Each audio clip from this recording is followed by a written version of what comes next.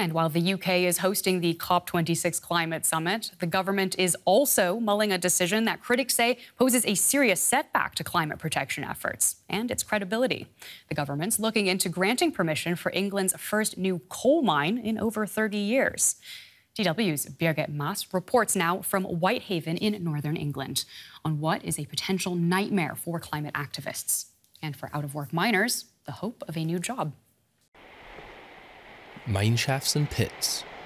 Could these soon be back in operation? There's a good chance they could be, says Dave Craddock. He was a miner for decades, and he loved his job. He was responsible for ventilation in all the coal pits in Whitehaven, a small town in northern England, including this one. That was the best job I ever had in my life. Miners look after themselves underground because it's such a dangerous occupation. When I came out of the mines, I didn't find that on the surface. Coal was last produced here in 1986, and then from there, that was the last coal mine in Cumbria. Now there are plans to start mining coal again for steel production. The seabed here is a veritable treasure trove. An estimated 750 million tonnes of coal lie under the water. If you want steel, you need coal. There's millions of tonnes of it out there on the job. Why bring it from abroad when you've got it here? Many British steelworks still use coal. There are new technologies which use hydrogen to power steel production or recycle old steel, and these are constantly being improved, but they have yet to replace coal. The council has already given the go-ahead for a new colliery on this former factory site. But climate activist Carol Wood and her husband Robin are campaigning against it. The climate change agenda is just so urgent now. I mean, we are actually seeing the impact of climate disaster. It's not in the future, it's happening now. And we haven't got any wriggle room. We absolutely need to keep this coal in the ground. This is the position of the new mine over on the Marsh-on site, and that's up where that light is on the top, just over there. Over there. But Dave Craddock is enthusiastic about the new plans and reviving the many tunnels of the past. This map shows that mining was once everywhere.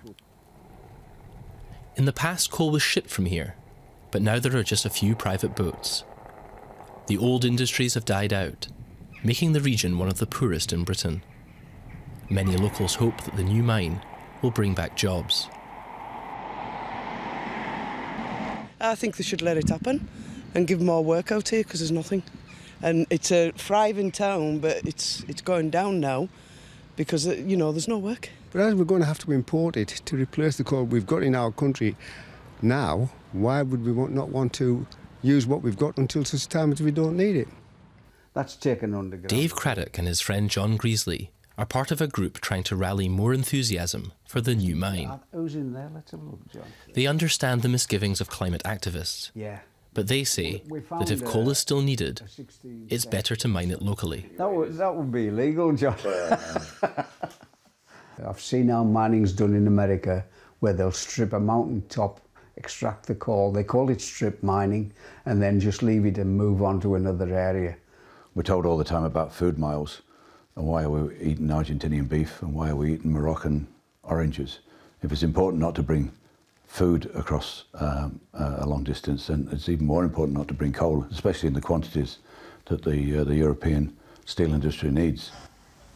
But climate activists argue that each new coal mine puts more coal on the market and creates more emissions.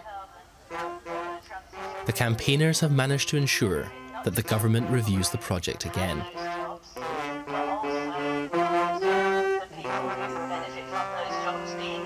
We know there's disadvantage in this area and other parts of Cumbria that would benefit enormously from the investment in green jobs, you know, retrofitting houses, improving insulation in the homes, better transport provision, and green energy. You know, we've got a lovely windy environment here, so it's perfect for investment. So the battle goes on. between locals who hope for a return to the old times of high employment and others who want to move forward to a better, more environmentally friendly future. Well, world leaders are due to meet in Glasgow for a crucial UN climate change summit. Activists worldwide are calling on governments to make stronger commitments to deal with the catastrophic impacts of greenhouse gas emissions. Ahead of the COP26 meeting, the UN has issued a stark warning. It says the world is still on track for a catastrophic 2.7 degrees Celsius temperature rise within the next decade if urgent action isn't taken. And our correspondent, Marina Strauss, caught up with the EU's climate policy chief, Frans Timmermans, who will act as the bloc's chief negotiator in Glasgow. Here's what he had to say to DW News. Vice President, the EU is often praised as one of the leaders when it comes to climate action, but there are also critics, for example, the European Parliament, who says we need more climate actions and we have to have even higher goals. So why is the EU not more ambitious? I think we're the most ambitious in the world. And I think we have, we're the only ones to have a really clear path to get us from here to climate neutrality in 2050. So I think we can be proud of that. It's now my task to make sure that we actually put this into legislation that is adopted by Parliament and Council. Many see the upcoming climate summit in Glasgow, COP26, as the make or break chance to finally tackle climate action in the world. But some leaders of the biggest emitting countries, for example, Russia and China, won't even be there in person. So how can this possibly be a success? I think this is the most important COP since Paris. So we have an obligation to make it a successful meeting. Of course, it would have been better to have everybody there present, but what is more important than the presence of the leaders is their commitment to tackling the climate crisis, their commitment to reducing their emissions.